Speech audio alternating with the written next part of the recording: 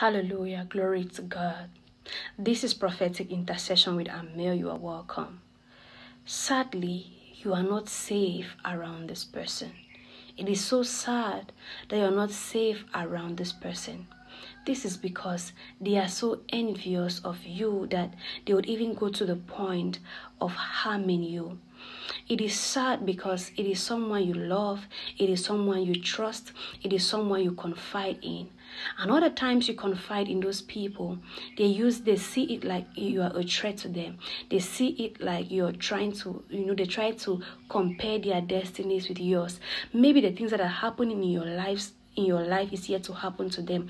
And each time you tell them about the blessings of God upon your life or about the new happenings, they feel like you are in a kind of sacred competition and they will do anything to stop that from happening. God has been showing you traces of jealousy in them. Do not ignore.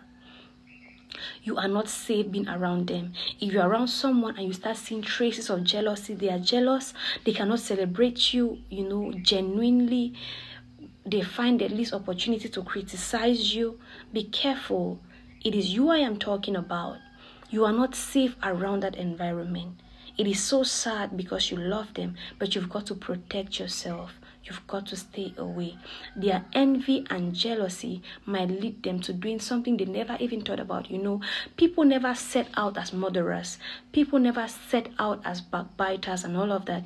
But because of that negative energy they have been exposed to, that negative energy around them, they might end up hurting you because they cannot contain everything that God wants you to be. You've got to be very cautious. Hallelujah. May the Lord bless you, keep you, cause his face to shine upon you. May he be gracious to you and give you peace. In the mighty name of Jesus. Amen. God bless you. Shalom.